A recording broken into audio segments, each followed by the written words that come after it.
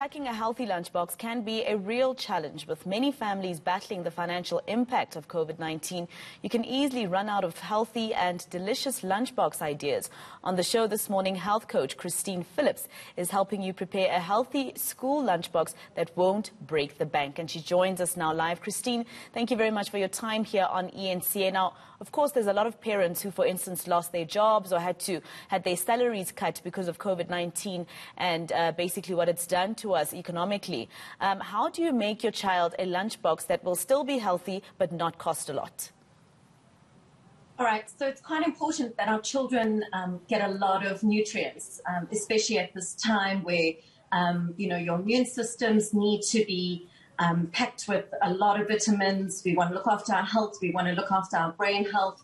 And some of my favorite things to use from a point of getting a lot of protein in, which is still very, very economical, is beans, legumes, and lentils and things like that.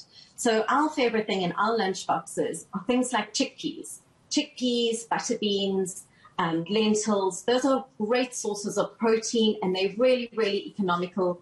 You can buy them in packets and boil them up, and it's really so economical to do. And some of our favorites are making things like hummus, like a butter bean dip. So here I've got things like chickpeas with a little bit of lemon and garlic and water. And then I blitz this up to make a hummus like this. And hummus is packed with omegas and protein and healthy fibers. And you can smear that on the sandwiches. You can put it in wraps. You can use it with fresh vegetables as a dipping thing as well. So what I always suggest is always eat seasonal food. Seasonal foods are so much more economical. You buy a whole lot of them, chop them up, freeze them, because you're getting them at a really good price. And they're what your body needs at that particular time. So give your children lots of fruits, lots of vegetables that are in season, and then go for the things like the butter beans and the chickpeas and the black beans. All those things are really, really nutritious and so economical for your family to have at this particular time.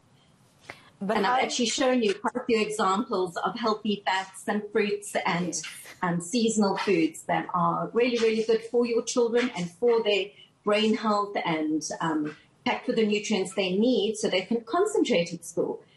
We can't send our children to school hungry, and they really need the right nutrients so they can concentrate and get the most out of their school day. But of course, there's also that question, how do you convince your children to have vegetables especially?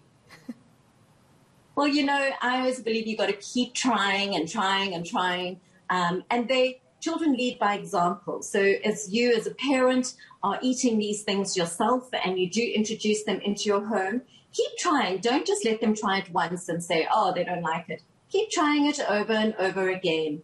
But, just make sure they're full of flavor when you cook them. I mean, the beans and all of that. I mean, we've got a little butter bean salad jar here. It's got butter beans and lemon and a little bit of olive oil and some fresh herbs and then tomatoes and cucumbers. I mean, that is really, really delicious. Just try and introduce new things and get your children to make these lunch boxes with you. Get their buy-in. And everything's so beautiful and brightly colored. Let them be part of preparing the lunchbox, and then maybe they will eat a little bit more of them. But also, how important is it, for instance, there are parents, Christine, that we have to admit probably don't even have the money to be able to get those seasonal fruits and vegetables like you're suggesting, and they probably can only afford to give their children probably bread and butter. What would you advise to those parents who, for instance, really can't afford it? Should they probably have their own garden of these types of fruits and vegetables? It really is great if you have the space to do your own little veggie garden. Plan ahead, plan ahead for what is coming up that season and start planting just before the season so that you do get things like fresh spinach and tomatoes. They're quite easy to grow, those things. So you plant them quickly and you'll get such an abundance of them. So you can use those. And some of my suggestions with bread is that just try and make small little changes if you can't afford a lot, but try and move from white bread just to brown bread. It's a little bit more expensive, but you're going to gain so much more in nutrients.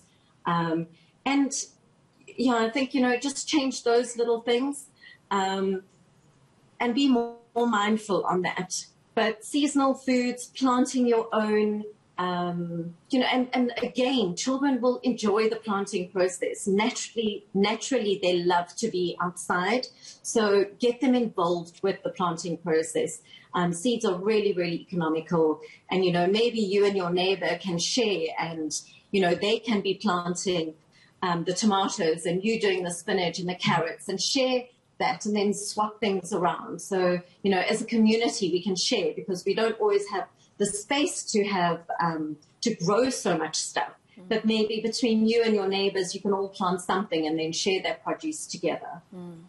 Well, thank you very much for your time and that advice. That is, of course, health coach Christine Phillips.